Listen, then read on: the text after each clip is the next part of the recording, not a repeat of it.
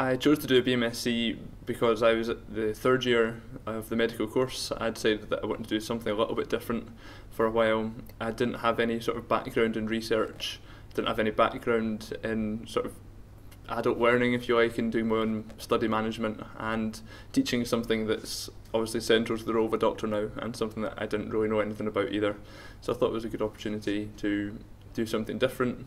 So the project that I did was looking at professionalism as a whole, which is the whole outcome 3, and almost a third of what medical students are expected to do now. And I looked at how we assess that. So that was a good opportunity for me to learn a little bit about statistics, a little bit about quantitative but also qualitative research, running focus groups, and that sort of side of the research, as well as then putting it together and writing it up. We also had the opportunity to go out and work in high schools, and that gives a different perspective on the teaching side of things. Working with students at university is a lot different to working with kids who are perhaps not quite so keen on your subject, and that gives a different challenge in terms of how do you keep them engaged.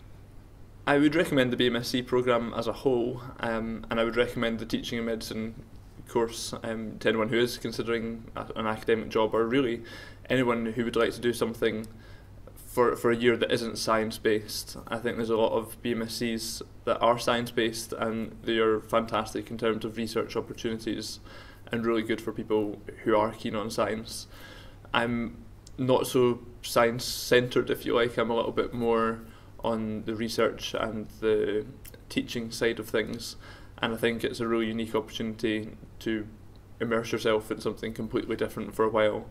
Whether I go into a sort of educational role specifically or not, I would definitely be much more confident in teaching students on the wards as a junior doctor, as a registrar, and then further down the line, if I was to pick up an educational role within a university or a teaching hospital, it would certainly benefit me.